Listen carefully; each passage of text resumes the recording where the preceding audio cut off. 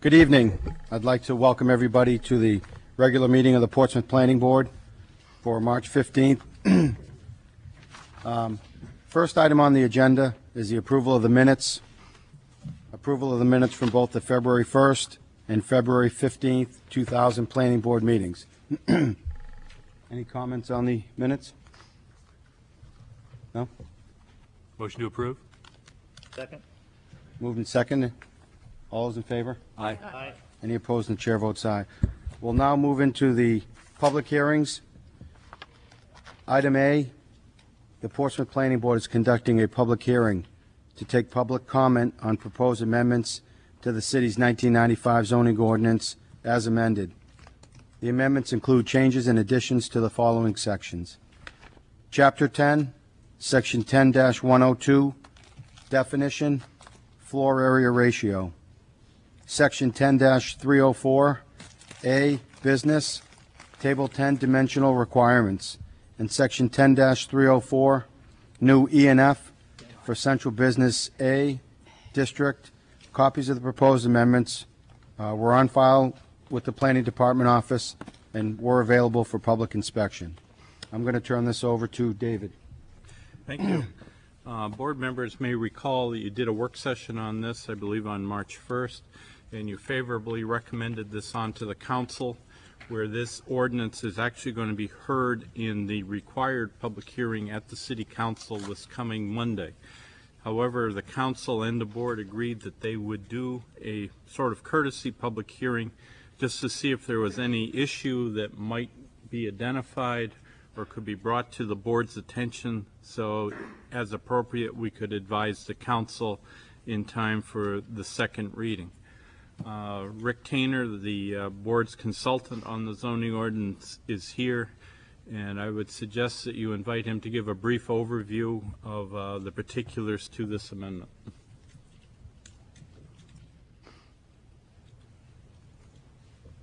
Thank you.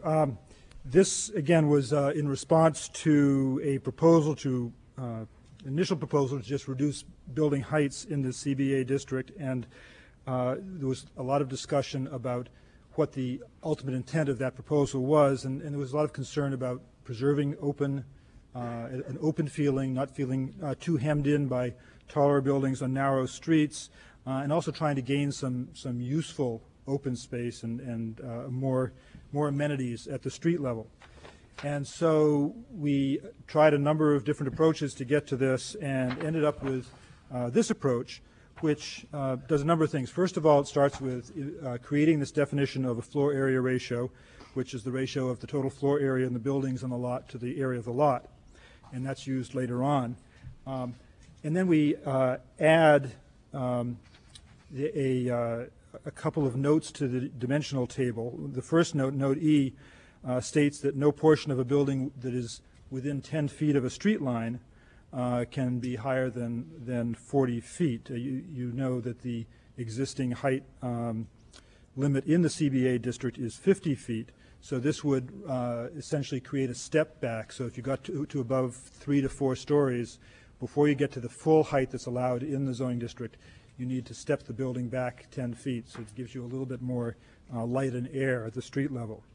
That creates, when you think about it, there's a typical right-of-way in most of the streets in the downtown of 40 feet. So this creates a one-to-one relationship between the height of buildings at the street edge and the width of the street, and that's generally accepted to be a good ratio to achieve in an urban environment. That you getting below beyond that to a higher ratio of building height to street width sometimes gives you a feeling of crowdedness.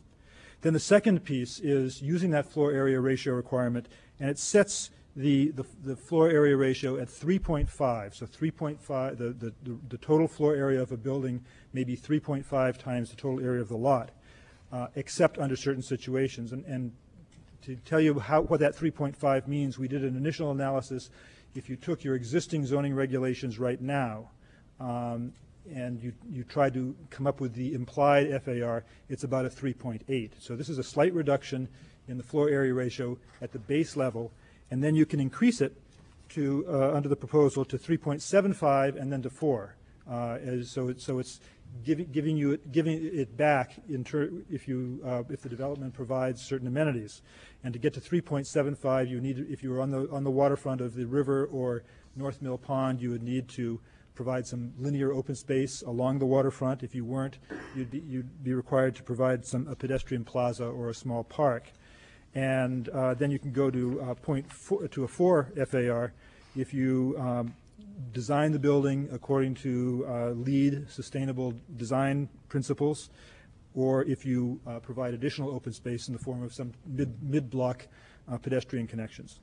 So that's essentially the entire proposals before you. It's a way to try to balance the concern for height in the Central Business A District and really get at the real issues, which are light and air and amenities at the pedestrian level. Thank you, Rick. Any questions for Rick before he sits down? No? Thank you. I'll now open up the public hearing. If anybody would like to speak to, for, or against this application. Second time, 2 for or against. Third time, seeing no one rise, I'll now close the public hearing. Mr. Chairman, what the department would recommend is that the board advise the department to indicate to the council on Monday that you conducted this public hearing and that there were no additional comments in that regard. And I believe this would go before the council at the 19th, Correct. March 19th meeting. That's where the actual public hearing will be held. Need a motion? We do.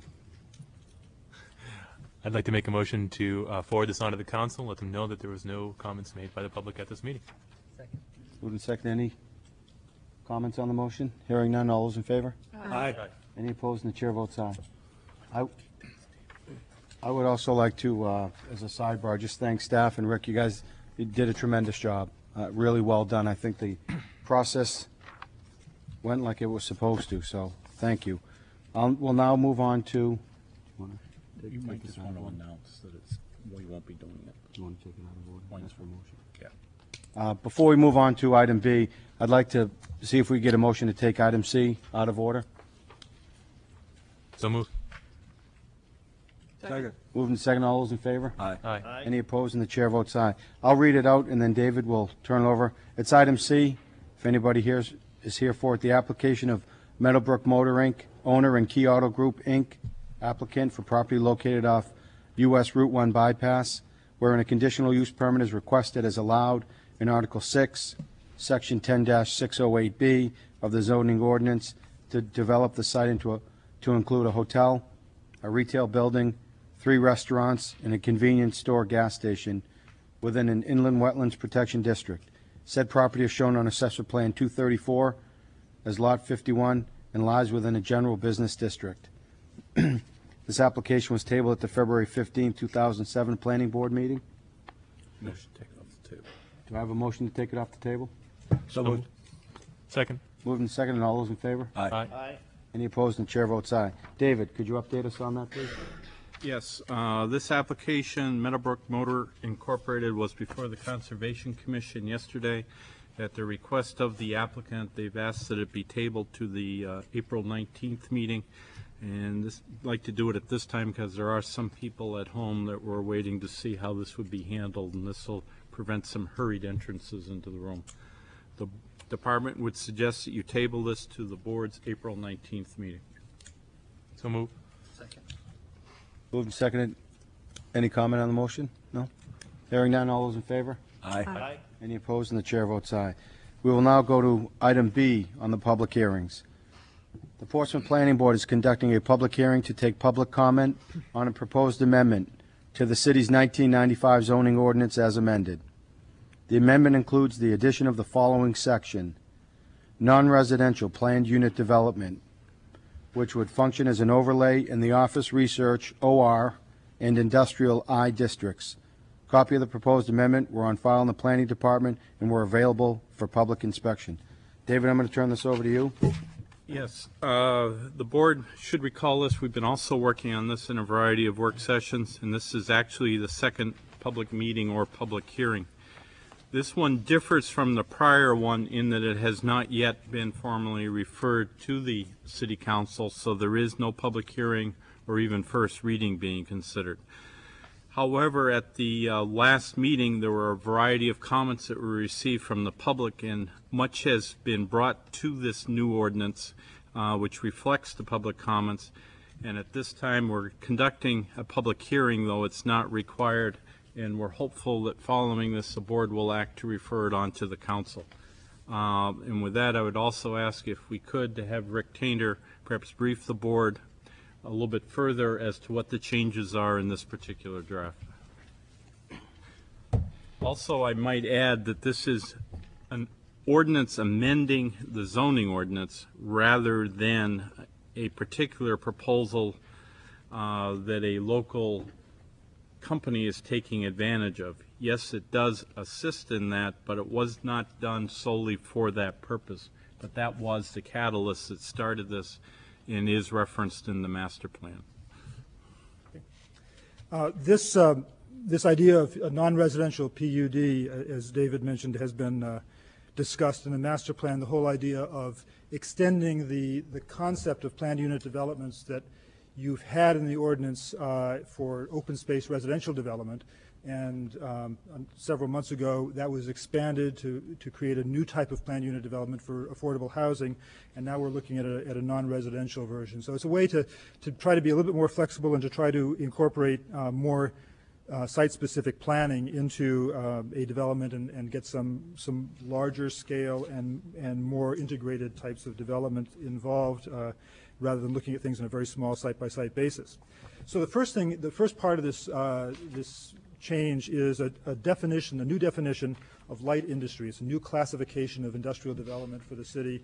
You've got a broad classification of industrial development, then you have to kind of hem it in with other classification, with other requirements when you're looking at any particular zoning district. So we created this definition of light industry, which is very important. It's an industrial use that works primarily with materials that are already processed. So it's assembling things or packaging things or fabricating things, but it's not working with raw materials. It's something that doesn't result in significant noise, glare, odor, dust, smoke, or vibration that could be detected outside the building. So it's got that performance standard, and it doesn't have any high hazard uses in it. So that's the first thing, is creating that definition. So then you go and actually create the planned unit development regulations. And it talks about, the purposes talk about creating campus-style development, providing transitions between different zoning districts, minimizing environmental impacts of development by creative land use planning and low-impact development measures, and minimizing the community impacts by promoting mixes of uses that have complementary impacts or demands. There is a definition of what this is. It's a mix of non-residential uses, and it allows the planning board to grant a conditional use permit that would include uses that wouldn't otherwise be permitted in the district, subject to the requirements of this section. Put the right piece here. So in order to be eligible for the participation in this, the parcel would have to be in an office research district and abut an industrial district. This is one of the significant changes from the way we started out. Initially, we started out with it could be in an office research and industrial, or in industrial abutting an office research, and it was tried to provide a lot of flexibility at that transition line. But because of some of the comments and looking at some of the potential impacts of that, it was decided to narrow it down to be looking simply at an office research district and abutting an industrial district. It has to have no less than 10 acres of contiguous land and no less than 8 acres of uplands, and it has to be served by municipal water and sewer. And I'd like to say, with respect to the land area requirement, it's, again, similar to what we did with the affordable housing, the residential density incentive PUD, is that we're starting with a very narrow range of parcels that could benefit, because it's really a pilot. We're trying to see how this works, and then we can, seeing how it works, we can refine it and perhaps expand it to other areas over time. In terms of development planning criteria, it has the non-residential PUD has to include a principal use that is permitted in the OR district. It has to have any use that's not otherwise permitted in the office research district has to be at least 75 feet from any residentially zoned property, Any high hazard use, a H3 or H4 use, has to be located at least 300 feet from any residentially zoned property, and all of the uses in the development have to be developed in a unified manner. And the uses that are allowed are any use that's allowed in the OR district, and then 3 specific uses that are allowed to the extent that they're integrated with and allowed use, and those specific uses are light industry, as we defined earlier, food processing, not to include seafood processing, and beverage manufacturing, up to a maximum of 2,325,000 gallons per year, which is 75,000 barrels, we've learned. Then there are additional uses that could be integrated with a principal use. It could be a hotel or a motel, a restaurant that's ancillary to and integrated within the same structure as a permitted use, a gallery or museum, or an arts or crafts studio or workshop, and then any accessory uses, customary accessory uses that don't exceed 20% of the floor area of the principal use to which they're accessory. Then the dimensional intensity regulations, this emphasizes the flexibility of what's allowed. There are no, there are few internal dimensions, no internal side or rear or front setbacks. The setbacks are all around the perimeter of the site, and there's limitations on structure coverage and open space. There's a description of access, circulation, and parking, which really ties it back to your subdivision regulations. There's a landscaping requirement, including buffers at the front, in the front yard and near a residential district, and screening. And then there's a review process that takes into account the environmental impacts, the traffic impacts, and finally a statement about planning board action that says that the planning board may grant a conditional use permit for this type of development. It may deny or it may grant with conditions, and that there can be surety required to ensure that any provisions that are stated in the application and that are agreed to by the planning board are performed. So that's an overview of the article. I'd be happy to take any questions. Any questions for Rick? I've got one question, maybe for the public and people at home. When you say 75-foot setback from a residential zone, 75 feet from where? From where the zone line is. So if the zone line runs down the middle of the road, for example, it would be 75 feet from the middle of the road. Okay. So, any other questions for Rick? Mr. Coker? Sort of what you're saying, any use not permitted in the office research district shall be located at least 75 feet. What about a use that is permitted? What is the setback? A use that is permitted would be governed by F1. F1A? F1A, yes, 50 feet from the front lot line. Yep. Okay, thank you. Thank you. Councilor Dwyer. This is just a small point, but isn't there a contradiction in the definition of the light industry and how the high hazard is described in Part D? Aren't those reversed? It isn't actually a contradiction. Right now, you have, in your zoning code, your high hazard, we've had this discussion about high hazard uses, and we need to straighten it out, but there are different levels of high hazard uses. And so H1 and H2 are the highest hazard. And so right now, you don't allow H1 or H2 at all. And so we're saying. Okay, so that's why D references 3 and 4 instead. Okay. Yes, yeah. Okay. It gets into that crazy thing where we have a permissive ordinance. Got it. So Yeah. that's how you prohibit it. Yeah. And what I'd like to do, Rick, once we get to public comment, if there's any reoccurring themes, if you could just take some notes, and at the end, I'll call you back if you just want to comment on them at the end. So, any other questions for Rick? You want me to stay here or wait till? If you want to sit off the side, we'll let the public. I'll now open up the public hearing. If you'd like to come up, if you could clearly state your name and address for the record. I'd like to have first-time speakers get up and speak. If there's any second-time speakers, you can get up after all the first-time speakers have been heard. So I'll now open up the public hearing. Anybody like to speak to, for, or against this application?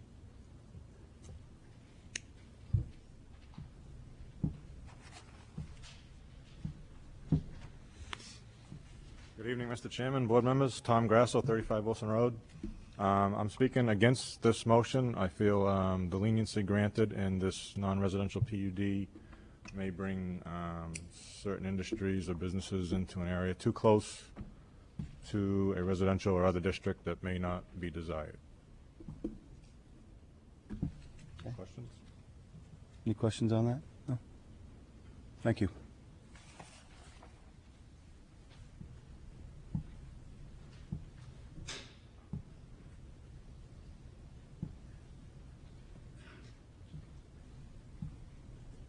My name is Byron Robine. I live at 406 Pleasant Street, and I'd like to lend my voice in support of the amendment. I think it would be a good addition to our community and the neighborhood as well. Okay. Thank you. Thank you.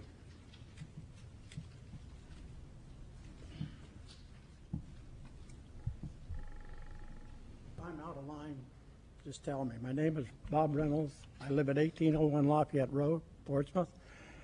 And I'm speaking more or less in the middle. I just think that it's time that the city started realizing what they're doing. Time does not wait to see what happens. It happens. And it has a way of repeating itself. Countries and cities were built on failure. And we are, in my mind, are at that point. We have done a lot of rezoning, building, doing things, and that now we're at the point of where things are going to start to fail. We have seen and know of some of these. An air base that lasted 30 years. A federal building that was built, and now we have been told that it will probably have to be demolished because it's outworn its use. Schools, streets, and many other problems.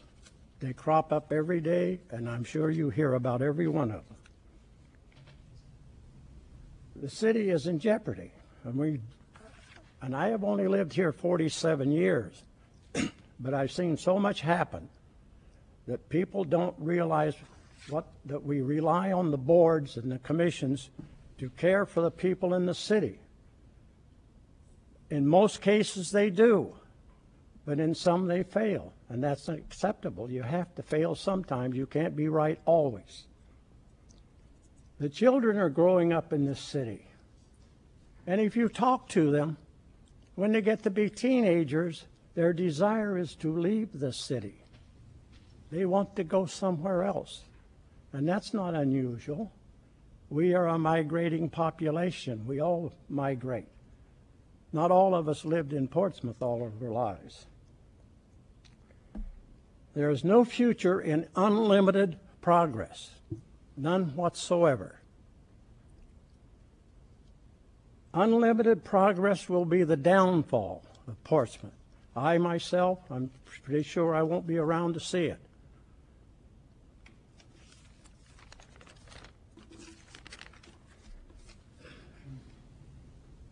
A sewage disposal plant that can't handle what we have now. And yet every city or town on the fringe is coming to Portsmouth, and we say, okay, where are we going to build a new sewage plant? Are we going to take over all the island to build a sewage plant? Not a good idea.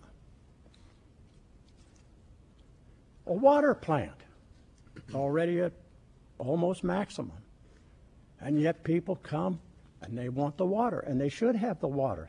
If you come to Portsmouth and you're supposed to have the water, you should get it. But it's getting to the point where we're going to have another plant. Wetlands.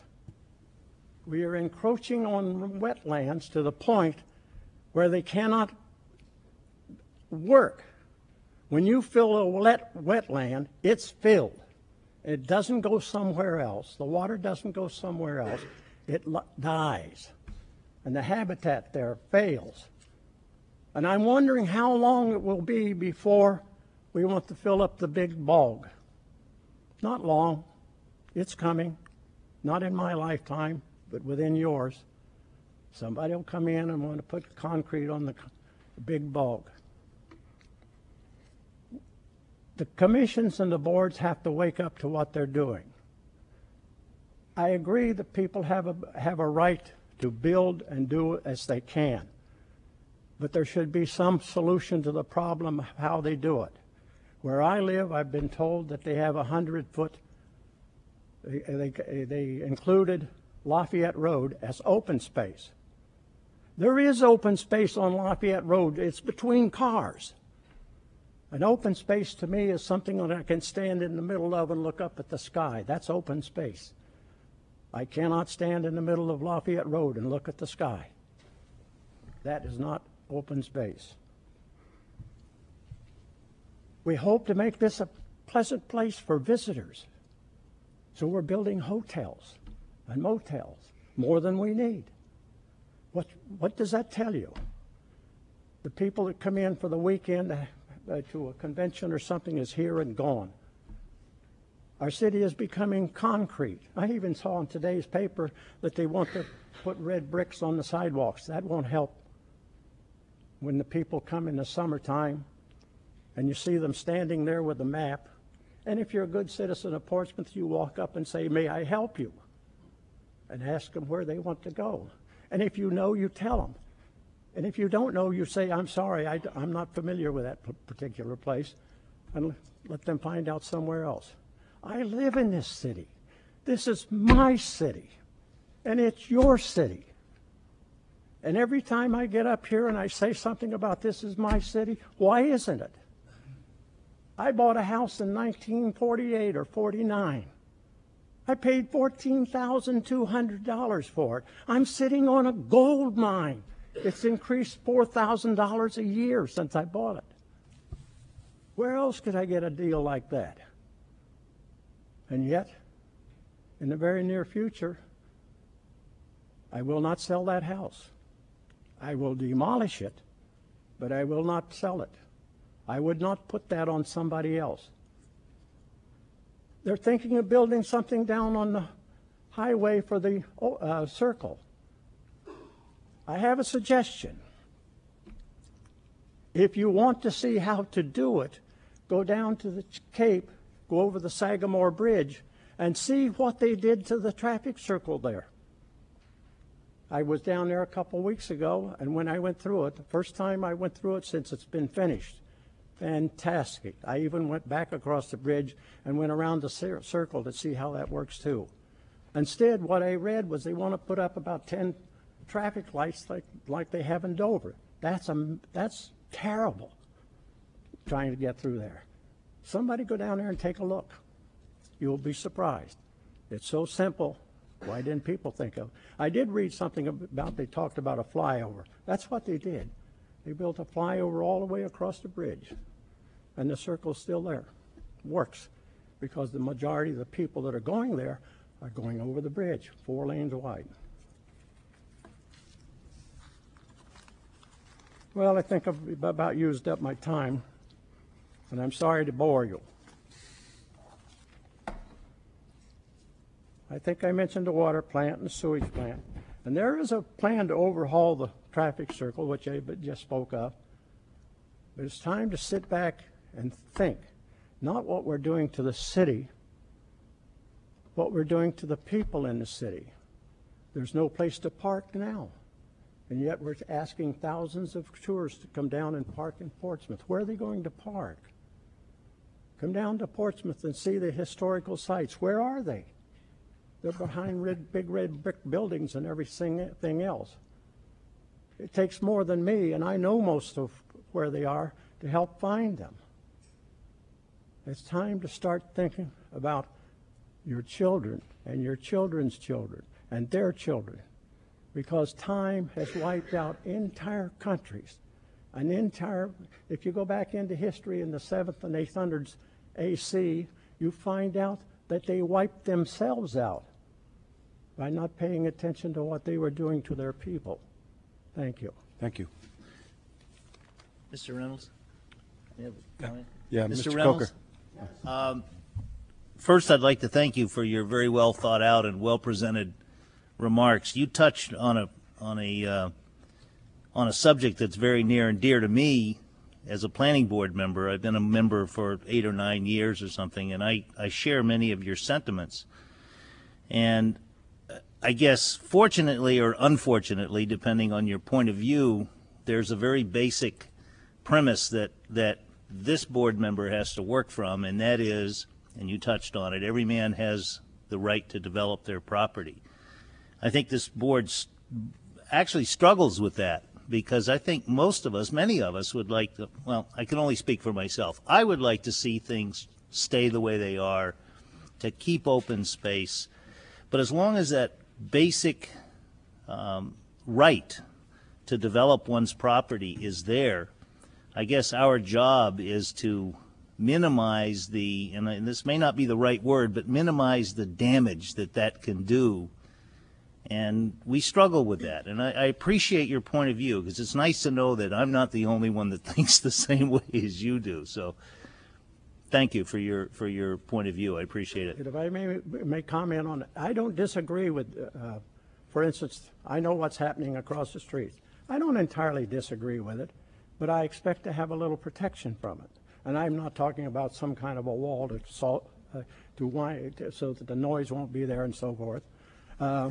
To give you a good example, I think the last time there was mention of the KFC. I hate to bring them into it. I was with a gentleman yesterday on a bus, and we were talking about, and well, basically he said they shouldn't, if I remember rightly, I was at that public hearing, and they were told they could not enter Lafayette Road. They could go off, but they couldn't go on. And even with what's going across the street from me, if they do that, that'll be great. Because I know I'm going to get headlights in my bedroom. And he said they should change it so we could let people out there. I said, the problem is you're not doing it now. And if somebody comes out of there and gets hit with a car, and it's a serious accident, they're going to own your property before you're done with them. And that's the truth. When you do things, you better do it right. You better do it the best way you can, because sooner or later, the way the laws have went, they're going to own your property. Thank you. And I can assure you that this board member will be very sensitive to whatever comes in there, as sensitive as I can be to the residents that live there. I live downtown, so it's not like living on the beach, I can assure you. I think something like that, if I parked in front of this building and I backed out, and there's a road there that goes on, you think I'm going to go around that building to go out? It won't happen. There's got to be some way to fix that. Thank you. Thank you.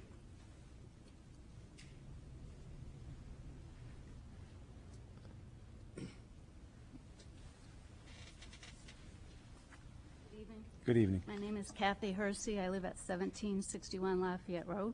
I'm not as eloquent as Mr. Reynolds, but I like to speak against this proposed change. I don't think industrial use is a good mix when it abuts residential area. Thank you. Thank you.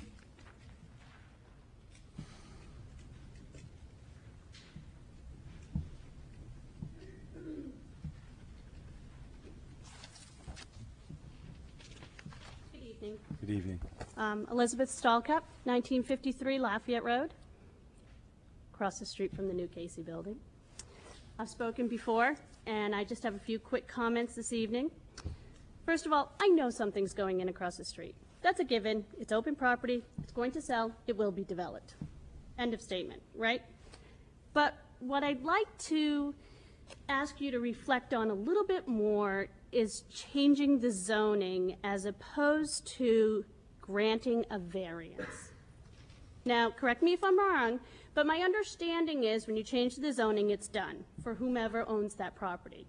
Sell, move, it's always the same, unless they come to you to ask for it to be changed again. However, if a variance is granted to the owner of the property, upon the sale of that property to a new owner, doesn't it revert back to its original zoning? In other words, the variance is gone. Is that correct or is that incorrect? And how can you explain that better to me? Actually, a variance, when it's granted, runs with the property. It stays with the property for whomever owns it. Correct. For however long they own it. The limitation would be, though, is it might be limited to that use, but it would stay there and it could be sold. So hypothetically, if that was a fish factory, since it isn't allowed, but Right, if it was but a that's fish okay. factory, I could sell it to someone else who would run it as a fish factory, who could sell it to someone else who would run it as a fish factory. Unless, of course, the variance that was granted was stipulated that this variance You can't no do that. longer holds it upon the sale of the You can't do that. the way the statutes are written, New Hampshire statutes, the variance runs with the property, regardless of the owner. Okay, thanks for clearing that But up. if the use changes, it could end up going back to the board. So if I had a fish factory and I want to, help me, Lucy, make widgets, Yeah. that would be a different one, so I would probably have to go back to the BOA for that. Okay, But also, I would add that that's not the best way to do planning. The Board of Adjustment is not really there to handle major issues like that. The actual way of doing it is to address your zoning ordinance, your master plan, and whatnot. The Board of Adjustment is there to vary what is more unique to that property that isn't shared in common with other properties. So it's a much more narrow platform than what we're talking about here. Could you address whether the conditional use runs with the property? Because I think maybe that's the question. That could be. The conditional use, which would be granted by this board if it saw fit, or could be denied by this board, would also run with the property. it would stay with the property, Yeah, not if you got a special exception from the Board of Adjustment, it runs with the property. Basically, it's a property right, so it gets conveyed with the property. Okay. My next question for the board is, has the traffic survey been completed? Shall I, Mr. Chairman? Please. We have no project before us, so that issue is not there. However, any development, regardless of what it is, developing that area will need a traffic study and would actually need to go through this board sitting as the technical advisory committee. So you would not see that study necessarily as part of this process, but you would see it as part of a development process, at So- least as to the specifics. So what I'm hearing you say is, at this time, there's no plan for that property. We're only addressing the zoning. That's However, correct. I went to a meeting where I was shown beautiful plans for the property, where I was shown architectural drawings, and it appears to me that although your statement at the beginning of this was, it's not about one specific use or company, it's about the zoning, I think we all really need to be honest here and wake up. It is about one specific use. It is about Smutty Nose opening there. And let's be honest about that. And let's not play the semantic game anymore. My biggest concern is the traffic. Mr. Reynolds brought up the Casey home and the KFC, and they're not allowed to exit from there. Well, amazingly enough, I'm cleaning the yard debris out of my yard Saturday morning, and what do I see across the street but a police cruiser with no lights, in no hurry, exiting onto Lafayette Road where it says, no exit. Now, if my understanding is if they're not on a call, they must obey all the rules of the road. So if I'm going to rely on the police to enforce that rule, the police don't follow the rule to begin with. And I do have a concern that one of us living on Lafayette Road will wake up at 2 a.m. in the morning with a car in our living rooms. We're talking about people consuming alcoholic beverages, which is everybody's right, although we are all grown-ups and we all know that people consume too much alcohol occasionally. You come zooming out onto Lafayette Road, all of a sudden see someone coming at you, you swerve, hit perhaps the gas instead of the brake, and there's my living room. I know something will go in. I do give kudos to the fact that the plan that was drawn up was nice. My major concern is the exit onto Lafayette Road. If Mr. Eggleston's going to spend all this money on a beautiful access road behind it, why can't we use it? Let's look at Red Hook. Do they have exit and entrance right onto the Spalding Turnpike? No, you have to go in and turn and go around. Why can't this be the same? So I really want you to think about that and look at that our main concern is more traffic on an overly congested road. And I take my life in my hands every day getting in that middle lane to go into my home for fear that someone's going to come to go into the Casey services. And I'll tell you, I've come nose to nose with many vehicles on many occasions trying to get in my own yard. And I can't because someone's waiting to turn into the Casey services. Go ahead. Beth, before your point's well taken. I also live in Elwyn Park, so if this does go before the council, I would suggest that people in this show up at the council meeting. I would suggest that if this amendment gets approved by the council and comes before us with a user, that you again voice your concerns? So on the user that we're not talking about really already getting his plans in place that we're not saying this really pertains to, but when eventually we can say that he is, okay. And as long as I have prior notice, I'd be more than happy to be here. Being you're a direct abutter, I guess what I'm saying is, don't stop here. Go to the council, come back to us, talk to TAC. That to me is the best voice versus a traffic engineer saying, we're going to put in a 50-room hotel and traffic's not going to increase. I've seen it a lot. So if this does go forward and it does get approved by, don't stop. Trust me, I won't go away. And I know you won't, but what I'm saying is, and I think everybody's kind of shaking their head, that I too travel Lafayette Road a lot. I too see traffic coming out of the KC Hall that I was told before when we were sitting here that, oh no, we're going to go out the back way. So that does irritate me on a personal level. So I know you'll continue to come, but I just wanted to reiterate what I think most people already know. Mr. Chairman, if I may follow up? Mr. Coker, yes. Thank you for your persistence. I do mean that. You were here earlier, I believe, and said something about that. And I actually asked for a copy of the plans, and I looked at the plans, and in fact, the developer of that property across from you has done everything that they told us they would do. So please be persistent and make your complaints. A couple of other things that I want to touch on. Number one, and it may be a distinction without a difference, but there is no plan in front of us, and I mean that sincerely. We cannot, by law, discuss a plan that doesn't exist. This board's charge is to deal with something that's in front of us. We all know that that's where this derived from. So, and I somewhat take umbrage with you when you say, let's be honest, because we have been honest. I have been honest. I know where it's coming from. I know where it's going to go in there. But it's my job, and I say this again, as a downtown resident, sensitive to noise, sensitive to traffic, sensitive to drunks at 2 o'clock in the morning screaming at the top of their lungs. I don't remember that in college when I was a kid, but maybe that's just a cultural thing. I don't know, but it seems to be the thing to do, to scream at the top of your lungs. I am very sensitive to that, and I give you my personal guarantee that I will carry that to whatever application comes in.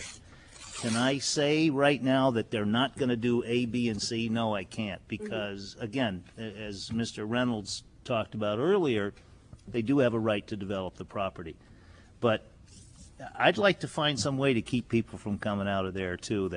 And if and when a plan comes in front of this board, I can assure you one of the very strongest things we're going to look at is how the traffic goes in and out of that place. And I think your point about no matter what is put up for signs is not going to make a hill of beans difference. And we're going to keep that in mind, because we don't want, our charge is to protect the public also. I don't want to put something in there that's going to do the same thing. Have you ever seen those little spikes that stick up? I would love some spikes, like down in Florida where when you return your rental car, you can't There you back go. out. You can't go out, but you can come in. That's right. Don't give up on that one. So thank you. Mr. Coviello. Do you understand what a conditional use permit is? Yes, I do. Okay, so even if we approve this, or recommend approval to the city council and it gets passed as a zoning change, there's no property that gets to use this automatically. They have to come back before this board and apply for the conditional use permit separately. You probably know more about Mr. Eggleston's plans than we do. I have never seen, I've never seen any drawing, honestly. If you want to say it. No, we avoid that. We don't want to. It's we want to all look at it as a board together, and this be the only venue that we discuss these types of projects. So it's purposeful that we don't know yet. I just want to make sure it's clear. It's just by passing this ordinance, this creates a vehicle for people to develop their properties in different ways that are in harmony with the master plan, if you will. And so this board has not yet been convinced that any one site is going to meet that. We have to wait till it gets applied for. Okay. All right. Thank you for your time. Thank you, Beth. Thank you.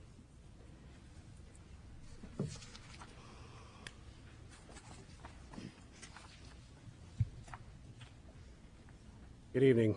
My name is Mark Allenson. I live at 2007 Lafayette Road.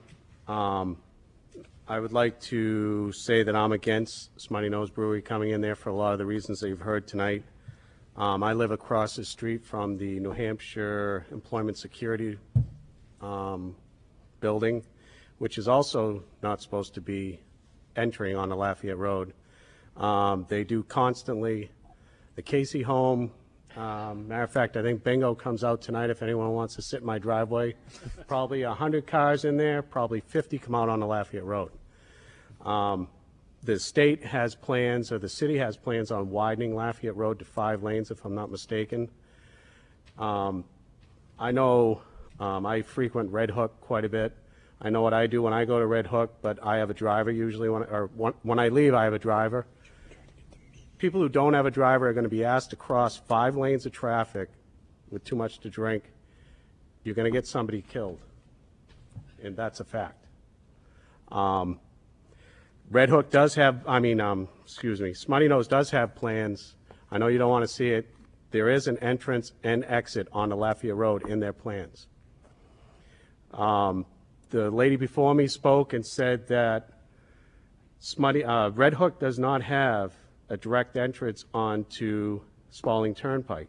They don't even have a direct entrance right onto the main road going into the trade port. You have to go on, go to the lights, take a left, take another left, and take another left.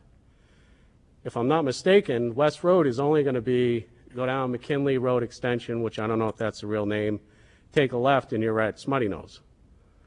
Why do they need an entrance on the Lafayette Road? They don't. I talked to my neighbor tonight. Oh, just to follow up on that, Alec McCachran was the attorney who represented the Casey home when they put that through. He knows my brother-in-law personally. He made a statement to my brother-in-law. I don't know why they do that. And this is the attorney that pushed this through. I don't know why they do that. They shouldn't allow that. It doesn't work. And it doesn't. And this is the attorney that passed that, or got that put through the variance on the Board of Adjustments. The other thing, I talked to my neighbor tonight. He is very concerned. He's elderly. He couldn't come tonight.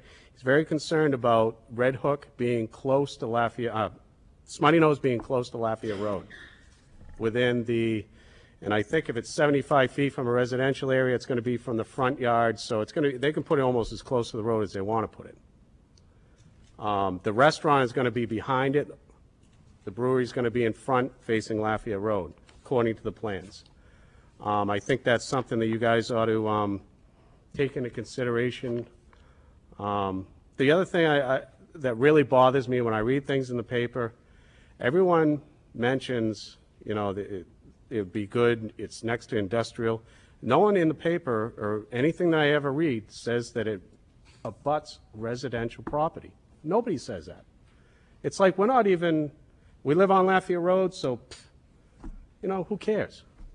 I get that feeling that sometimes people don't care about the people who live on Lafayette Road. I mean, who's going to give us, do we come before you and ask for zoning relief? I mean, is this what's going to happen now, is that we're going to come and say, we want zoning relief? Who's going to take care of us when we lose, if this depreciates our property value? Does anyone care about that? I'm not so sure they do. Thank you. Thank you.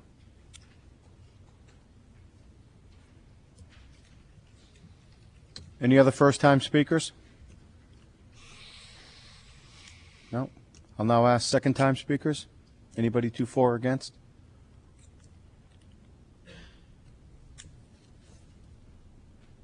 Tom Grasso, 35 Wilson Road again.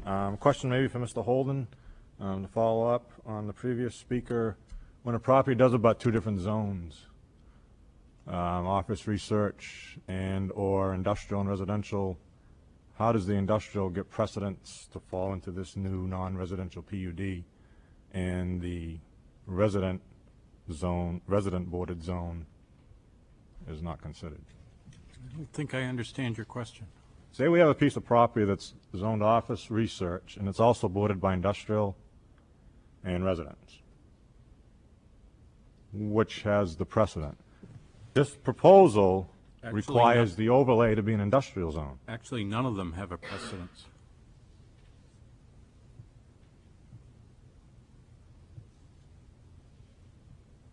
So if one board is more than one, that property doesn't Property fall can- into this? A property can only be in one zone.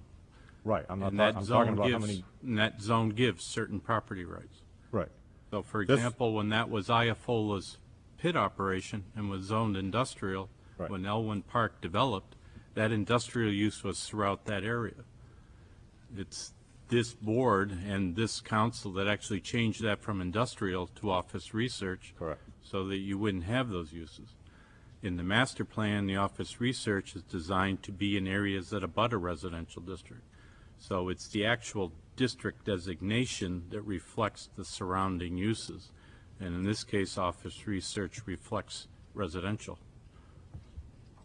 And I would also add that any property on Lafayette Road has the right to a curb cut out onto Lafayette Road. There is no street, city street in the rear of that gives access or frontage. So those vacant lots that are out there have a guaranteed right to a curb cut out onto Lafayette Road, just as the owner of the property has an expectation to develop it. The role we're doing here is to gauge and balance those rights amongst competing interests. And that's the art of it. Okay, thank you. Is that it? Thank you. Mr. Covio. Are you asking when this takes into effect, an industrial next to OR? This proposal, the way I read it, is taking some of the industrial usages and allowing them to happen in office research, That's right. because it borders it. Potentially. It allows But them to- office research and the property that we're not talking about also borders residential. Actually, we've changed that. It's not taking an industrial use and putting it in office research. It's an office research use. That was one of the changes that was made in the last draft. And perhaps Rick could explain that a little further in his closing comments. Okay. But at one point, you were right. It did take the uses from both, and you could go back and forth. No more. Okay, thank you. Thank you. Any second-time speakers? Any late first-time speakers? Thank you. My name's Stephen McHenry. I'm an architectural practice at 4 Market Street in Portsmouth. I'm an architect, and I have an obvious interest in development issues, but I'm also been identified with this project, as people have suggested. Mr. Eggleston is not here tonight, but he did ask me to say a few words on his behalf, and it is these are comments directed at the zoning issue, not at the particular use. Thank you.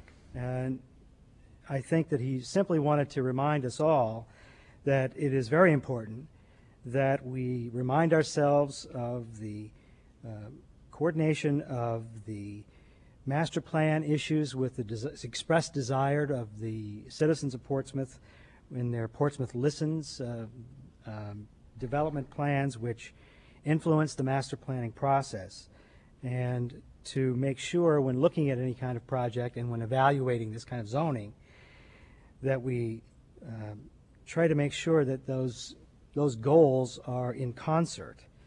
And among those goals, as expressed in the master planning outline, are to encourage sustainable development, to improve the look and function of the city's primary transportation corridors, to promote high-quality mixed-use developments along those corridors, to find ways to make these neighborhoods as special as the downtown is, and to develop better transportation modes, including pedestrian and bicycle access.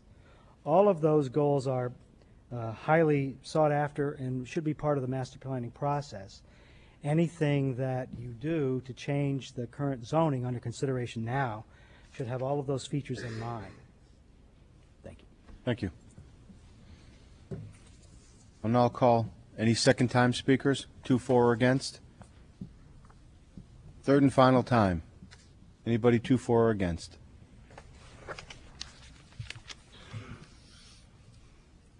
just have a question for Mr. Holden. So you're telling me that no matter what, they're going to get their curb cut on the Lafayette Road? More than likely, yes.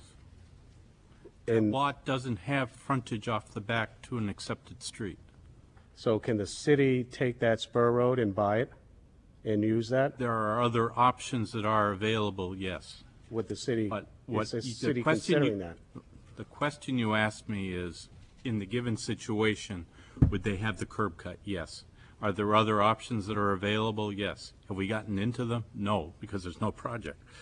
But to say that they can't go out there is wrong. So under that stipulation alone, I am definitely against this project, just for that reason Well, alone. don't forget, there is no project. Well, But don't also forget that whatever develops there, let's say well, if it's a Mr. Eggleston, which is in this letter right here, has spent many hours with Mr. Holden and Mr. Trainer, I would say there is a project. Maybe these people right here don't know, but you know. What I was I going to mean, the say. letter says it right here, that you spent many hours with Mr. Eggleston. I'm sure it wasn't talking about what his next seasonal brew is going to be. Right, but two different, we're talking two different projects, if you will. This project here that we're talking about is the amendment of, not the, assuming this goes forward, there's two projects we're talking. One potentially ties to the other. So what David is saying regarding this that we're talking about now, nobody here has seen anything because we need to get this through to the council, so. I don't think you guys have, but I think he has. On a separate project, correct. But as far as this amendment goes, you At know. the risk of prolonging this, let me put it this way. Let's say you put a single-family house out there. Its driveway will be out to Lafayette Road. Yes, but I'm not assuming that they're going to have 50 people in there drinking beer every night. Big difference.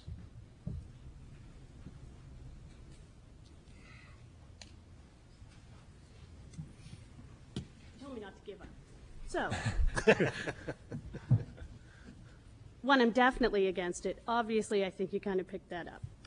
But, Mr. Holden, I would ask how you can remain objective looking at one issue with your knowledge of the other issue. And given that, are you a voting member as to whether or not this goes through? He is not.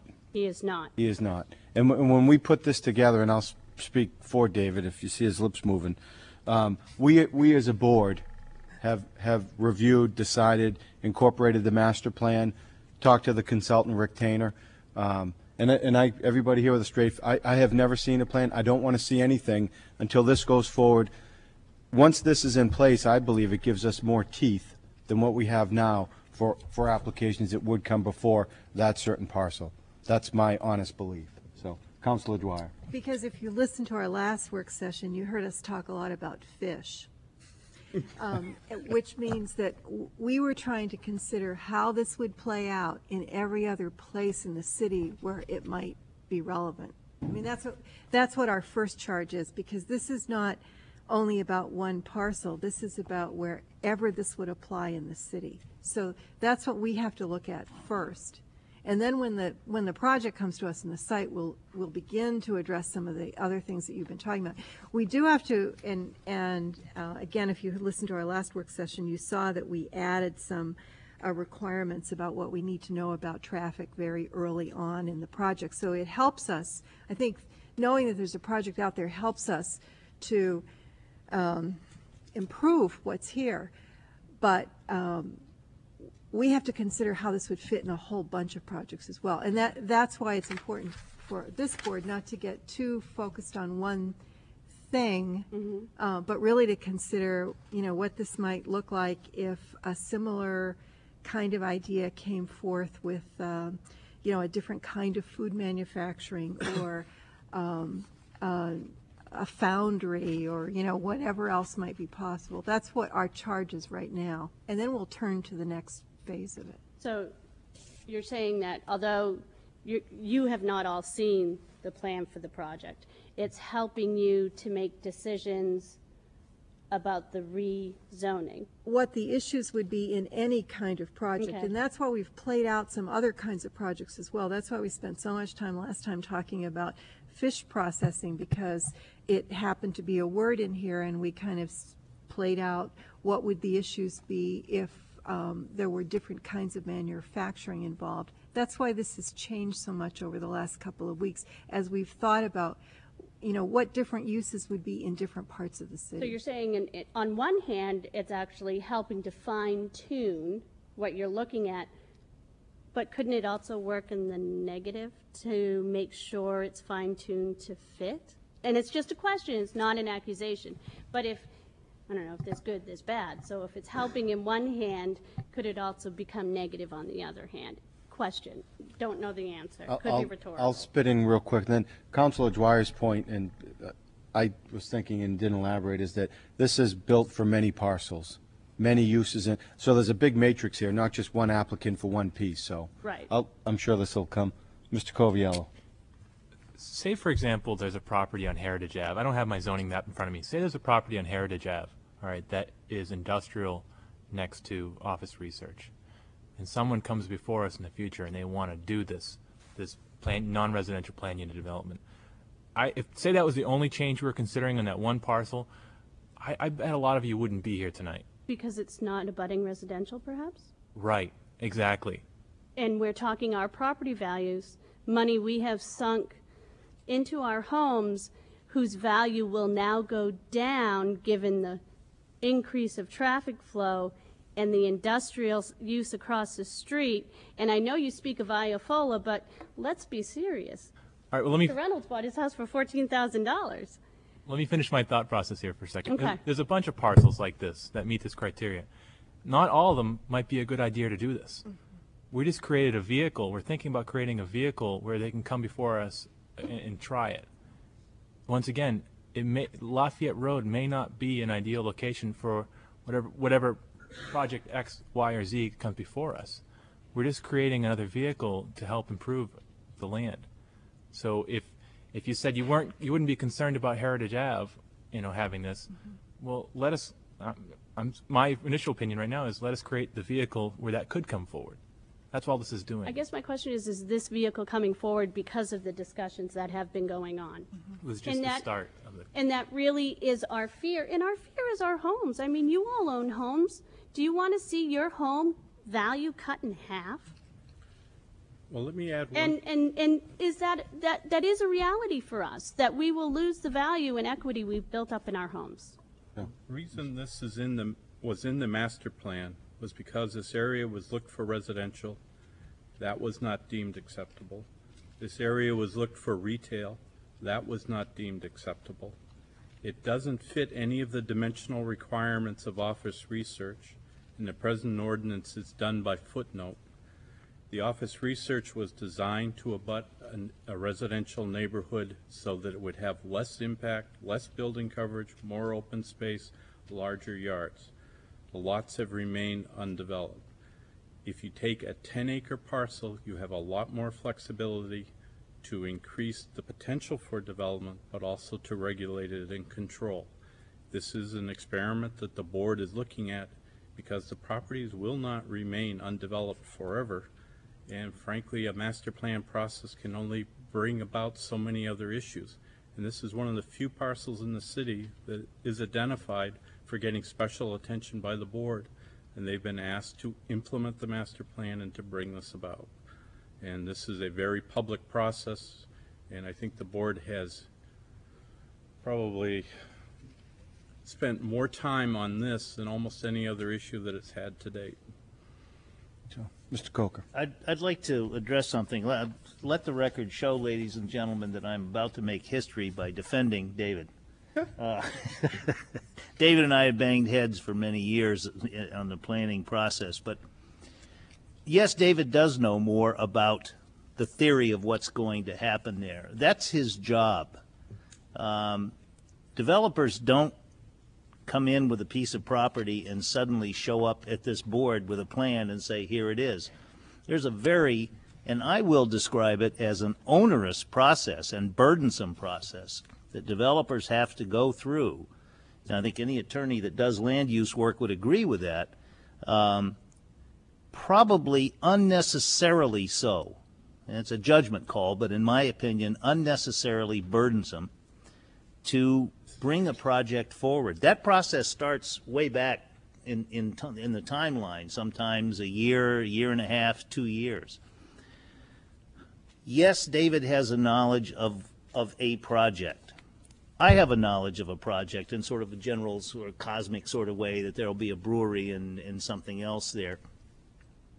We've beaten this to death, and there have been changes made to this since the original proposal, one of which I personally raised a lot of stink about, which was outdoor entertainment. We appreciate that. I would ask in return, please appreciate the process that we're going through, and don't for 1 minute let up on your participation in the public process. I've always made the joke, there's two things you don't want to watch being made: laws and sausage. And they're both about the same, because it's a painful process. But the public comment has shaped this. It really, truly has. My personal experiences downtown with outdoor bands, it makes it unlivable. So please, don't stop. When a given proposal comes up in front of this board, round up your troops, bring them in, go over the proposal, look at it, fine-tune it, look at it, complain where it needs to be complained, remind us of those people coming out of that place and turning left when they shouldn't be, because we will listen. We truly will. I'd just like to leave you with one little brainstorm I just had. The town of Portsmouth is short of field usage for our youth. What a beautiful place for another football field. I'll just leave you with that. And on that, there's also plans in the works to possibly renovate some field space down off of 33, so. Any third and final time speakers? Third and final time? Seeing no one rise, I'll now close the public hearing. Before we proceed, Rick, did you have any 11th hour comments you'd like to make? That aren't project specific. Well, I think there was the question that came up, Mr. Grasso, I think, raised a couple of points about industry close to residential districts, and the question about why industrial uses why this proposal would allow industrial uses to kind of move into, limited industrial uses move into the office research district. I think David addressed it, but I just wanted to reiterate the fact that that in doing this type of zoning, we're recognizing some issues that came up in the master plan process, and there are not a lot of really good choices. And it was clear that we didn't want to have high density residential there. It was clear that continuation of a retail strip along there is not the best idea. When you look at what's happened to that office research district over the years, you've had the variance that allowed, or I think it was a variance that allowed the market basket to go in, and that's an office research district. That is not what the office research district calls for. You've got other uses along there that aren't really what is called for in the district, or they don't quite fit into the district. So what we're trying to do is trying to adjust the zoning so that what goes in, so we don't have the pressure for a variance. Because the variance is really not the right way to do it. The way to do it is some type of planning process, and this zoning amendment creates the ability to do that planning process through the conditional use permit that gives you the ability to look at things on a larger scale, holistic basis, and apply the right kind of conditions. So I think that's just kind of stepping back and looking at the intent of what we're trying to do here, is trying to solve those issues of, again, this shouldn't be industrial. It shouldn't be retail, and ideally it would be office research, but that doesn't quite work, and so to try to avoid that pressure on a variance, this is a way to go. Okay. And I think, I guess that also, there was another person who specifically asked a question about the variance versus rezoning, and I think goes to that too, the idea of using the conditional use permit process as a planning process rather than the all or nothing thing that you get when you get a variance. No. I think Mr. Coviello had a question. I had a question for David. Oh. The zoning, does that go to the center line of the road? That was a question earlier, or is it property line? It goes to center line. Yes, the center line, so it's about 200 feet, 150 feet anyway. So it would be the center line of Lafayette Road. Okay. Property lines would end at the edge of the right-of-way, but the district line is running down the center, which provides more protection. Thank you. Well, what's your pleasure, board? We can favorably recommend this to the council, and I believe it would go on the April. Correct. The department would recommend that we've spent about a year on this. I think it represents a good planning tool. It's another arrow in our quiver for looking at how we do land use. When there is, or if, not quibbling on the word, there is a project, there'll be a variety of public hearings on it. But the department would recommend that you favorably forward this proposed amendment on to the council. I'll jump under the bus. I would like to make a motion to favorably recommend this to the council. I'll second for purposes of discussion. Any discussion? Hearing none? All those in favor? Aye. Councilor Dwyer. I was just going Discussion to on say, the motion. I think it's been very difficult it would be very difficult for anybody who hasn't been part of the details of this process, or who hasn't read it a number of times, to keep in mind that this is about more than one project.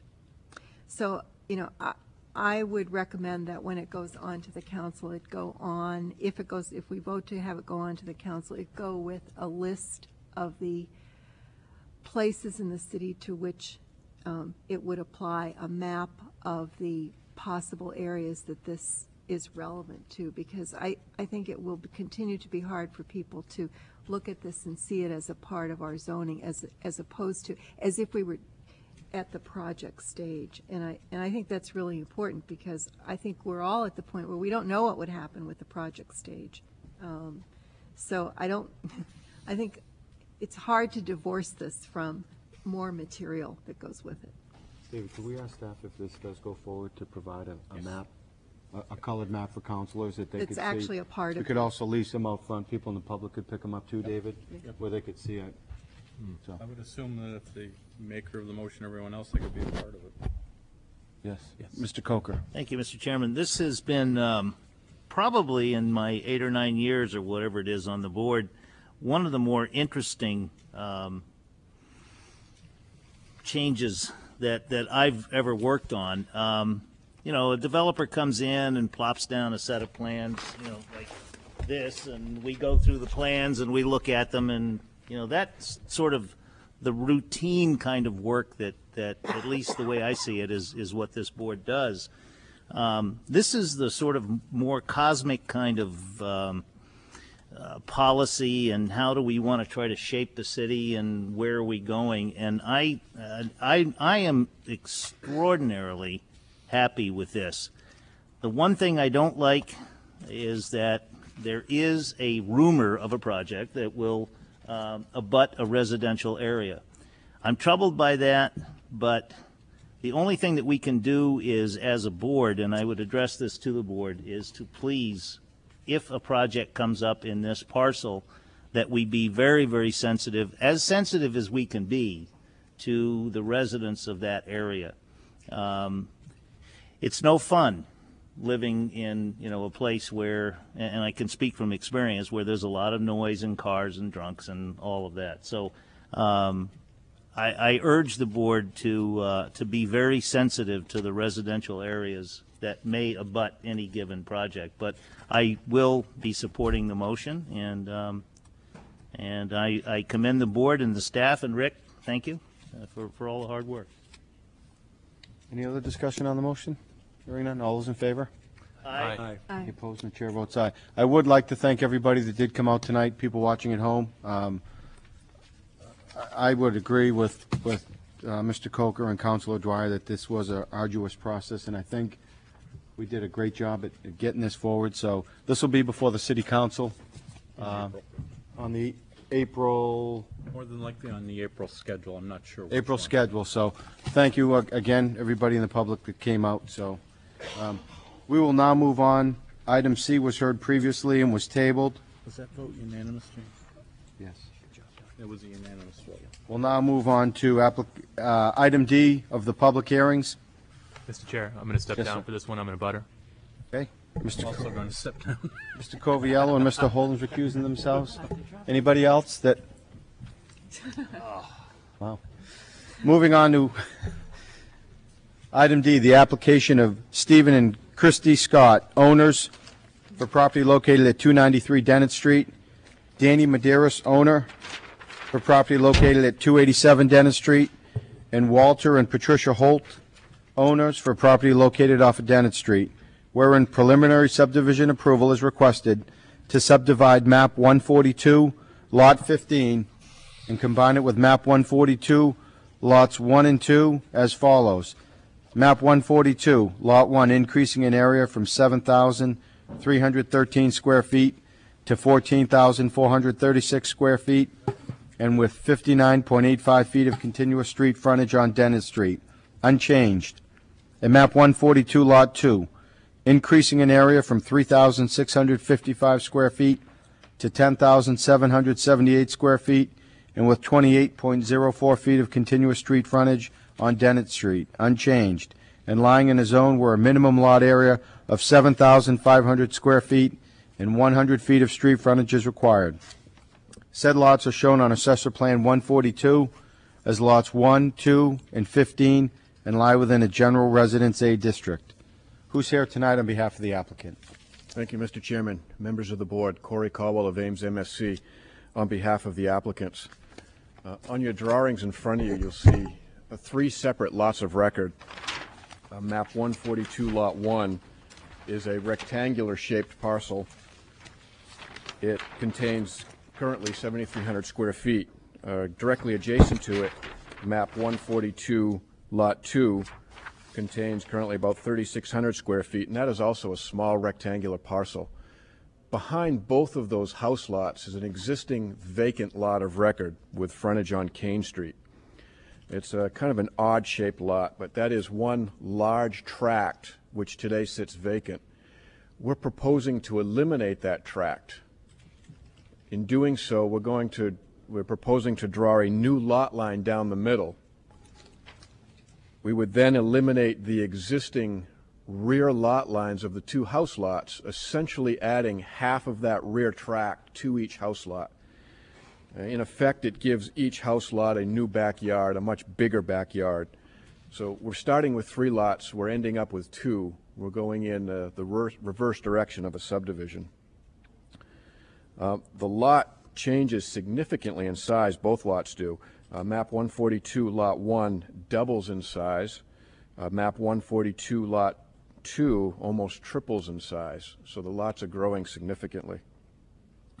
Upon this board's approval, we would set the required lot monumentation as indicated on the plan, certify that monumentation to the Department of Public Works, and provide the necessary documents to the city to move forward with a final subdivision.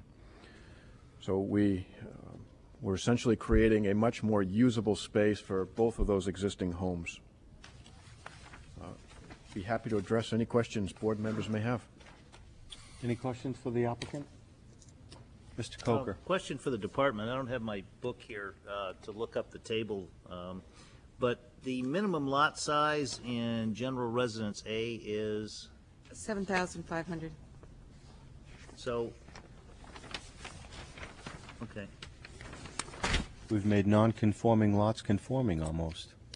History. So there's no intention of ever redoing this and developing these lots. These are basically now, as you say, the backyards. Right. Okay. That's the goal of the landowners, to create backyards for the children. Okay, thank you. Any other questions for the applicant? No? Thank you.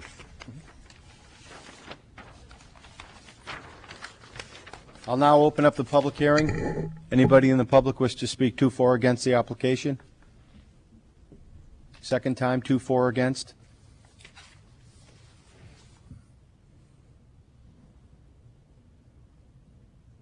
Hi, Marisa DiBiaso, 144, 146 Kane Street. I just wanted an opportunity to look at the plan. Certainly. If you have any questions, let us know.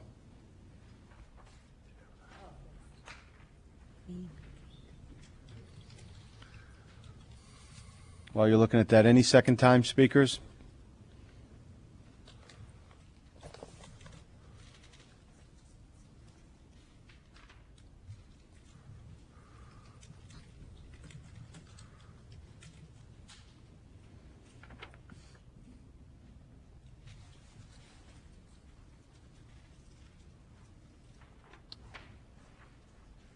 Did you have any questions? Are you all set? I don't have any questions at Okay. this time. Thank you. I'll call third and final time speakers. Seeing no one rise, I'll now close the public hearing. If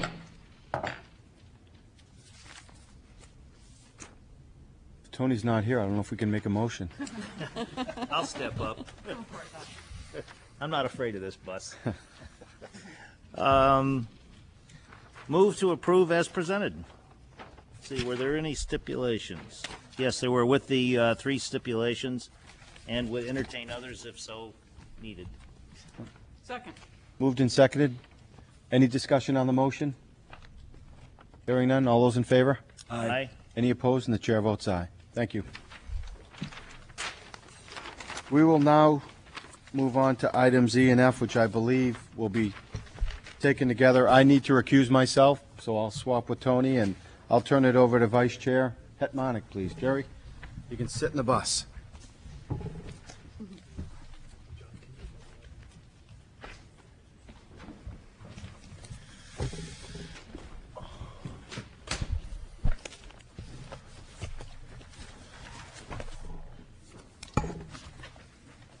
As Chairman Ritchie said, we anticipate taking these E and F together, so I'll read them both and then ask the board for a motion to take them together.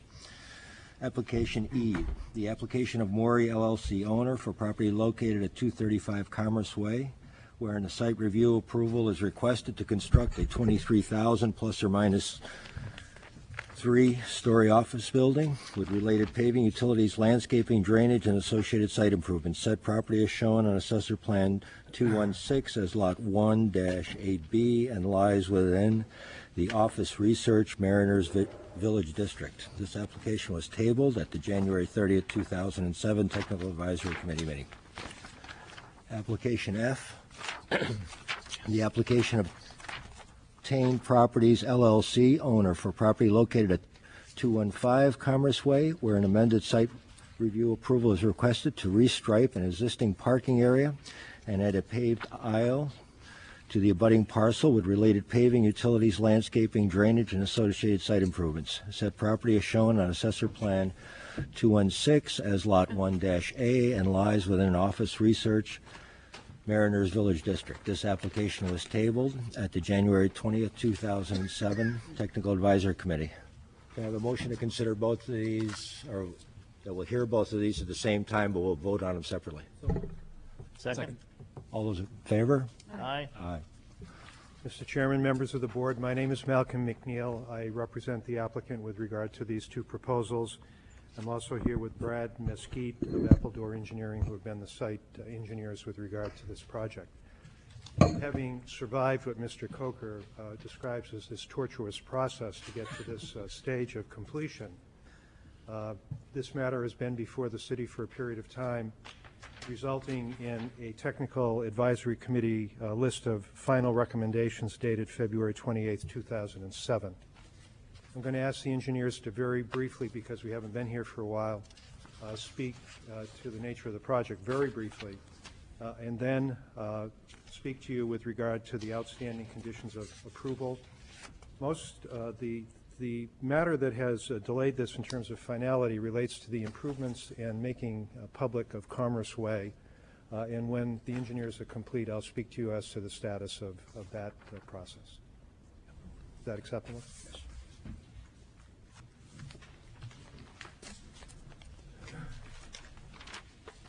Good evening. I'm Brad Mesquita from Appledore Engineering.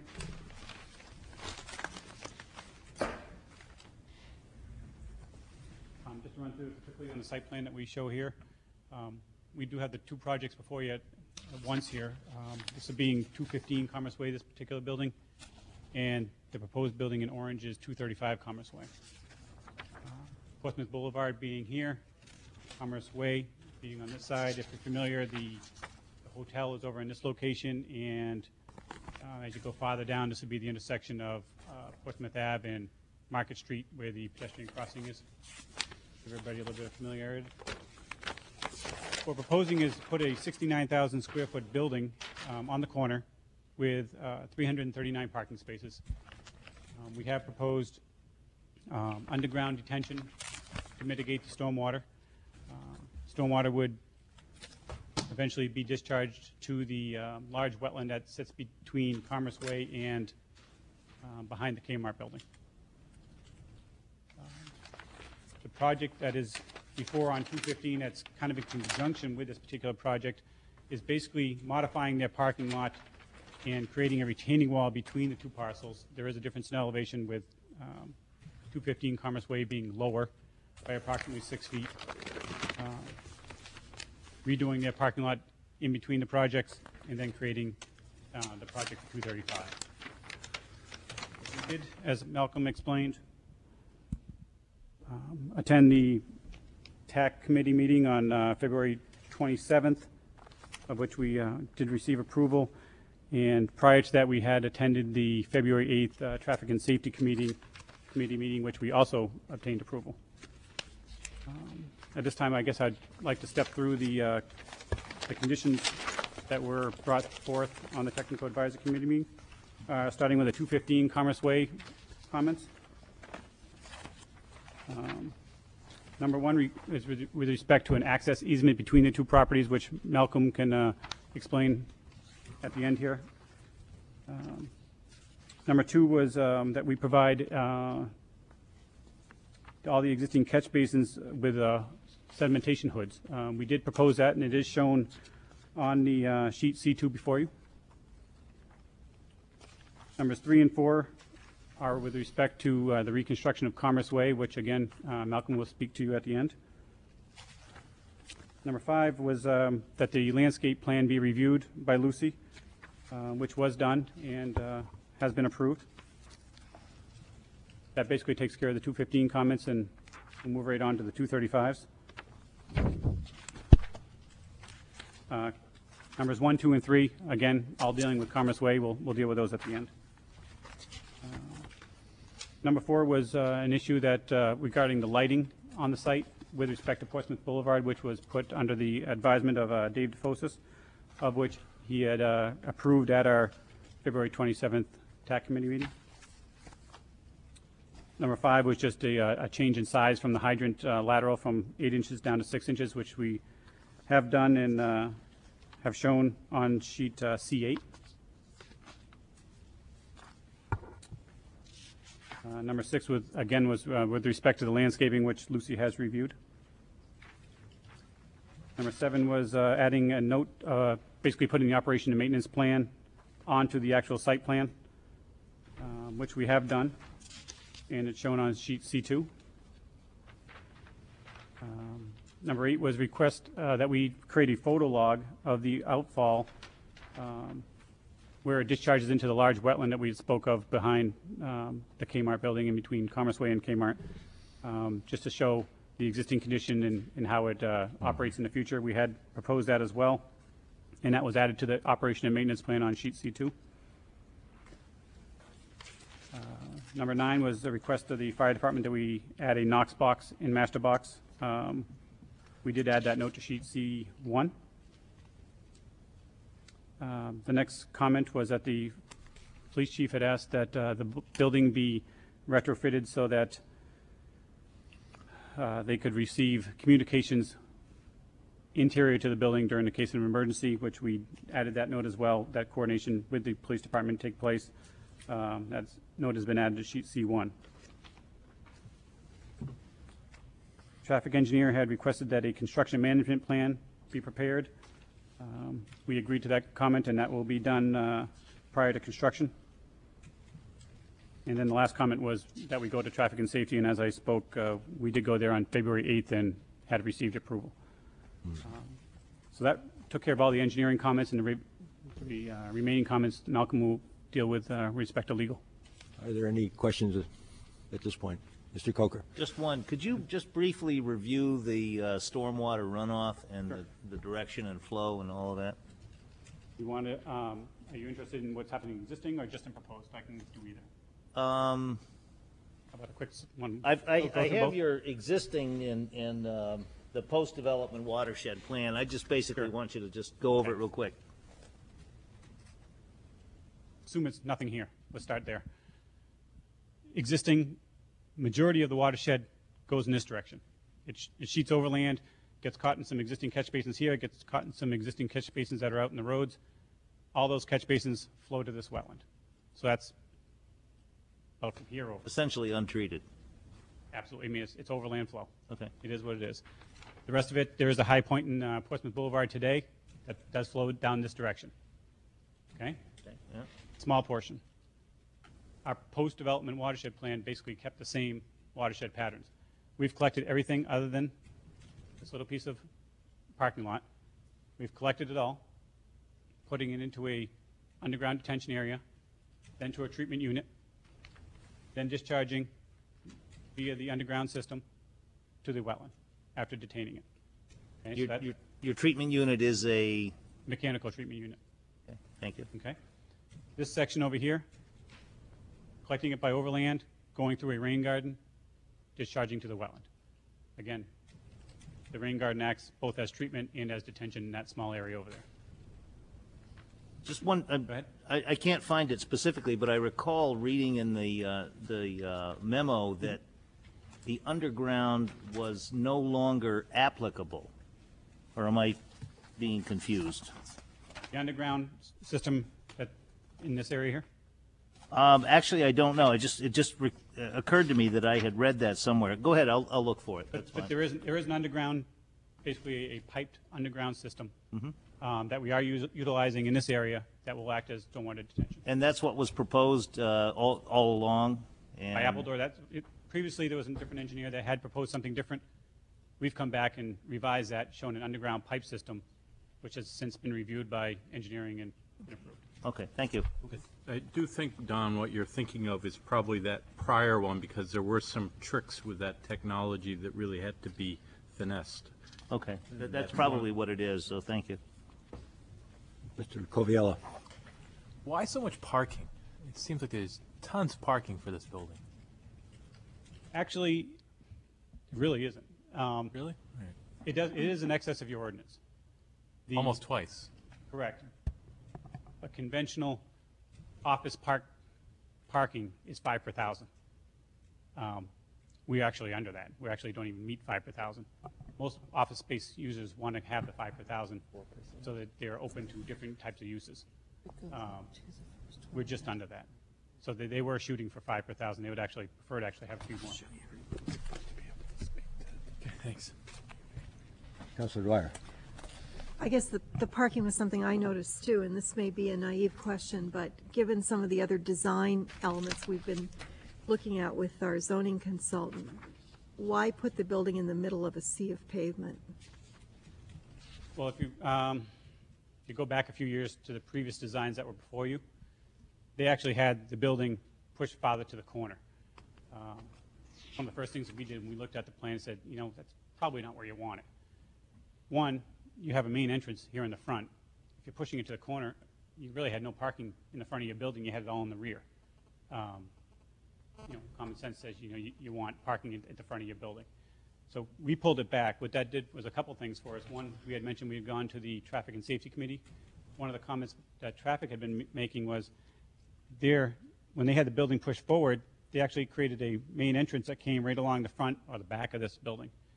What it did is create an offset to your hotel parcel across the street.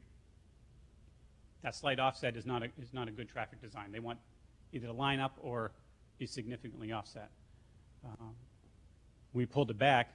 We flipped the entrance and pulled it forward, which offset it from the hotel. Gained additional parking in the front, which is what you want. And since this is going to be a multi-story structure, you didn't want it sitting up on the corner. It's going to look too big. You want to pull it back and kind of sit it back a little bit. So as you're entering from Market Street, as you come up to this intersection, you're not looking at, you know, a 3-story building sitting right on the corner. You want to sit it back a little bit, just from a presentation standpoint.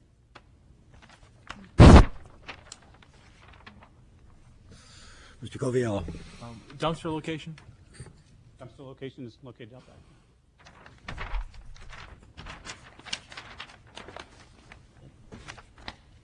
Mr. Coker. Recalling the days of Ken Smith, snow storage. And motorcycle pads. There you go. Yeah, I was waiting for that one. Motorcycle pads out in the corner. Snow storage, we have shown in several different areas. Again, going back to the parking, since we are in excess of the ordinance, this parking lot becomes an obvious snow storage area, should be needed. You do have some areas on the outskirts, and the client has agreed that, should it ever become an issue, it does get hauled off site if every parking space was needed.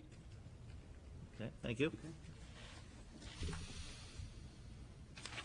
Any more questions? I guess we're ready for Attorney McNeil. One more question. One more question, Is sorry. the dumpster's enclosed, right? Correct. Is there a note to that somewhere? Good, you have that plan? The note is actually present plan sheet C. Truck dumpster pad and enclosure. As to both applications, there were concerns about the status of Commerce Way, upgrading, undergrounding, et cetera. The city's concern was the reconstruction of Commerce Way, how it would be done, how it would be financed, and what would be the ultimate disposition of the roadway. The applicant has agreed to upgrade the road to municipal standards, to work with the city to secure financing for the upgrade, to complete the roadway in undergrounding and the other conditions contained in the stipulations consistent with plans to be approved by the city engineer and planning department for the upgrade. At the conclusion of the upgrade, the street will be offered to the city to be accepted as a city street, but will be, of course, in compliance with your regs before that is done. We're asking you to approve the plan conditioned upon the city attorney approving the final document. I'll suggest to you that the only loose end with regard to that document has been the security for the financing, but I believe we're now in a position to provide the city with the security that it needs for that purpose. Can I ask a question? Mr. Holden. I assume that when this is all done, you would not be opposed to having a report presented to the board to show that that condition has, all those conditions have been completed? Sure. Any questions? Mr. Coviello. One final request, recalling the Ken Smith days. The bicycle racks, is there any proposal for bicycle? Not me. Different department. Owner's process. Attorney McNeil on a bicycle. We had not shown any bicycle racks, but, certainly if that's wants to be a condition, that's fine. Okay. Thank you.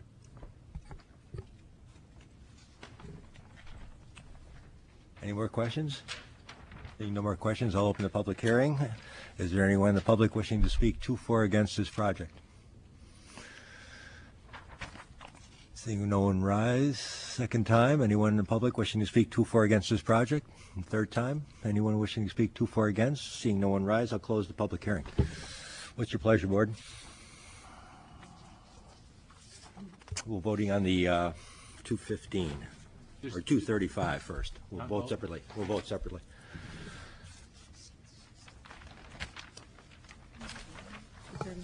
Application E.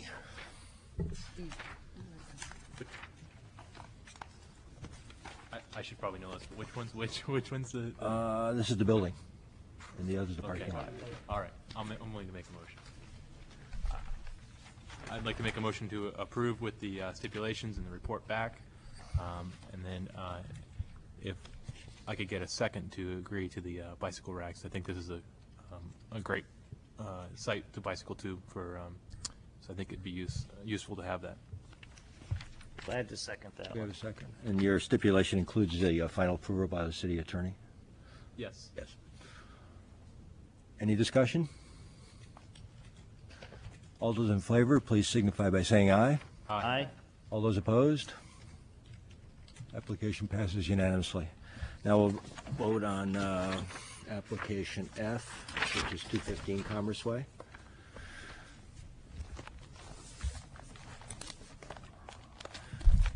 All right, I'll do Do it again. You're good tonight. Oh, Tony, you're on a roll. Motion to approve with the covered stipulations. Do we have a second? Second. Any discussion? I assume those include the other ones with the report back on the driveways and all that, or sidewalk improvements. Yes. Thank you for clarifying. Any discussion? Seeing none, I'll call the vote. All those in favor, please signify by saying aye. Aye. All those opposed? And the chair votes aye. Passes unanimously.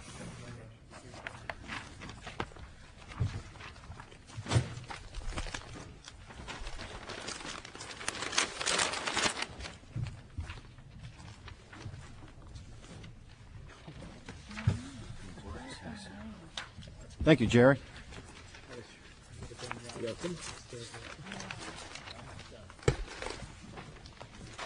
We'll now move on to the final public hearing, item G.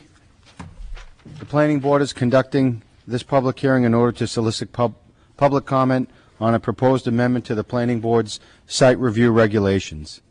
This amendment applies to the section regulating applicants' responsibilities by adding a new subsection 6 that requires the party seeking site review approval to complete and submit for the city's review and approval as to content and form a construction management and mitigation plan. Copies of this amendment were available for public inspection in the planning department office and at the municipal complex. I will turn this one over to David. Thank you. Planning board members may recall that we've had a good number of issues that have resulted from site plan development as to how they impact adjacent properties, what streets are closed, what sidewalks may be closed, how you will work in the right-of-way, who the contact people are, and various issues such as those. What we've done traditionally is prepared what we would call this management plan rather informally, and it's worked reasonably well. But we can see that the pace of development and also the issues, especially abutter concerns, are getting more pronounced. So what we're suggesting is that your site review regulations would be amended by adding a new 6 under applicants' responsibilities. And effectively what this does, it sets up the authority for the board to do a checklist. So the language itself isn't the checklist, but the language authorizes the checklist. So if the board were to approve this amendment, I'll read it in its entirety, the applicant would be responsible to prepare a construction management and mitigation plan in conjunction with the Site Review Technical Advisory Committee and, as appropriate, the Planning Board. No site work is authorized nor shall work commence before the management plan has been accepted and approved as to content and form by the city.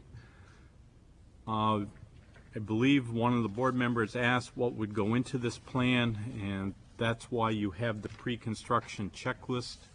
I would just hasten to add that's not a part of the site review regulations, but that gives you an idea of what the issues are that staff and ultimately the planning board would be looking at. And I would say that perhaps on 75% of the projects, most of these items won't apply. But to give you an example of one where this could be quite interesting, I would just hypothetically say the Weston proposal for a new hotel and conference center, where you're going to have a parking area that is widely used today, will become the construction site. So you've got a number of issues that'll come from that. So just to give you an idea of what we'd be looking at, and I'm not going to go through each of them, but you'd want to know if you're going to have any encumbrances that are temporary on a street. How are you going to handle parking and delivery? And this would be not necessarily just to the construction site, but adjacent properties. And then on-site during the construction phase, where your laydown areas, the duration, can we expect noise and dust, abutter impact, and I think you get a general sense of that. Ray Will provided an email and expressed his regrets at not being able to attend tonight, but he emphasized the need for the contact persons, and I think you can see that the way we're setting this up, that there will be a variety of contact information. The way the city sees this being implemented is during a construction management plan, there would actually be a meeting where the applicant would meet the abutters and address any particular concerns that they might have. So if you will, the new number 6 authorizes a lot of other activities, and it is the trigger for doing that. And the last thing I would just remind is we're doing this today presently, but with the pace of development in the downtown and the issues that are there, we think we need to be a little more formal.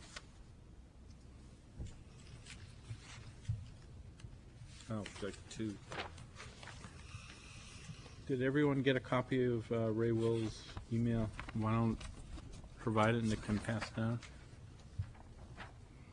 Or if you want, you could read the relevant portions.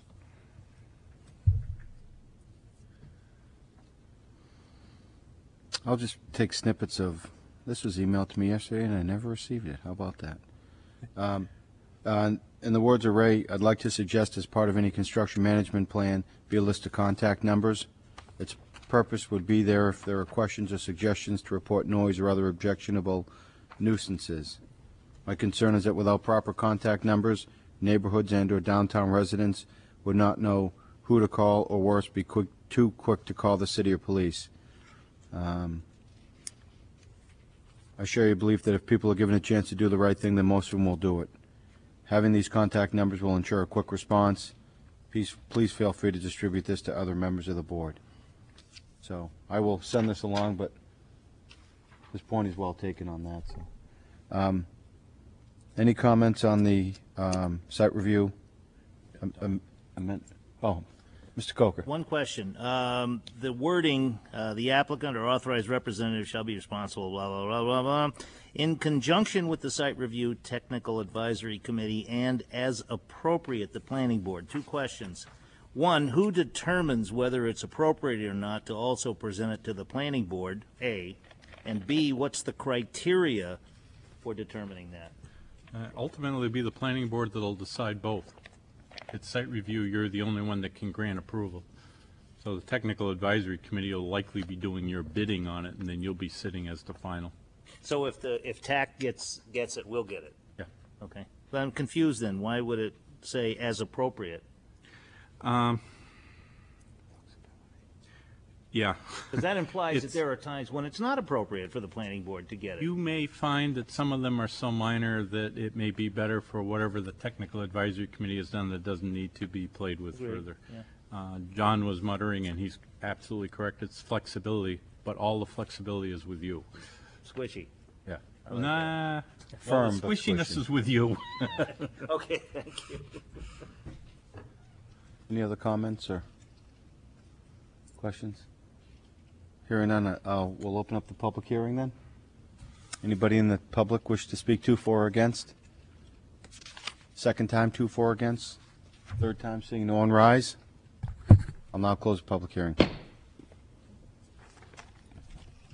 What the department would look for is authorization to add this amendment to your site review regulations, and we'll be working with you as the process evolves. Would we adopt it or add it?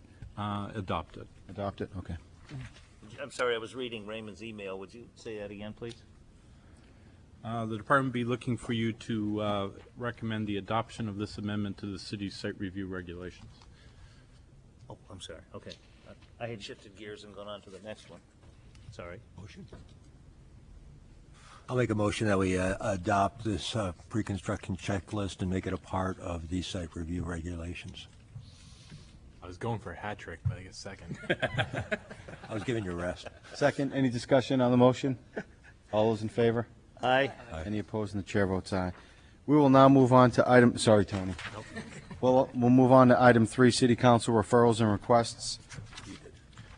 Item A, request to replace the community campus signs at 100 Campus Drive with a large sign listing each of the agencies. And if I recall, that was tabled at our last meeting. So do we have a motion to take it off the table? So moved? Oh, Tony, I'm sorry. I withdraw my motion. Do we have a motion to take it off the table? So moved. Moved in. Seconded. Seconded. All those in favor? Aye. Any opposed? And the chair votes aye. David, I'm going to turn this one over to you. Okay, we continue to work with the community campus. We're not quite sure how this request will evolve at this point, so we would recommend that you table it to a time indefinite, and when it's appropriate, we'll bring it back to the board. Moved and seconded. All those in favor? Aye. Any opposed? And the chair votes aye. Before we move for adjournment, April 5th, do we have a work session Yes. scheduled? What time? What time do we generally do them? 6:30 or 6? What are we doing? The first of the month? 7 to 9. 7 to 9. 7 to 9, okay. And the subject of the work session is? We're actually going to be, at this point, back on schedule, working with the zoning audit and doing something that we've been trying to do for the last several months. All right. Good. We'll get materials out to you, though, as we get a little closer to it. Any other housekeeping items? Happy Ides of March. How about the Yeah. wetlands Old business? Prime wetlands update, Peter? David? Excuse me. Peter indicated that they're still working with the town of Newington and with the Conservation Commission and with the PDA, and he expects that there may be a joint meeting pending or will be scheduled shortly. But other than that, there wasn't sufficient information for us to drag him here kicking and screaming, so that's the abbreviated version of it. Okay. Unless, Please, we still have some unfinished business with the designation of some of those prime wetlands as qualifying as a prime wetland, but not being recommended. The last time we talked, Correct. we were going to meet with Mr. West, I believe. Correct. And that is the process that is slowly grinding on. Okay. So, it is not a Swiss watch in this case. I guess I'm confused. What's the difficulty in meeting with Mr. West? There are not a difficulty in meeting with Mr. West. There's a difficulty in making sure, for example, that the conservation issues with it and the planning board issues with it are the same, and that we can bring all the parties together and take advantage of that. We're also trying to afford an opportunity for the PDA to participate so that we can keep a general process moving.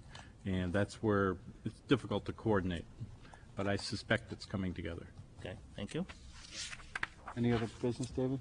The Ides of March? Move for adjournment? So moved. So move. Good All night, right, thank you. Tony. 4-0.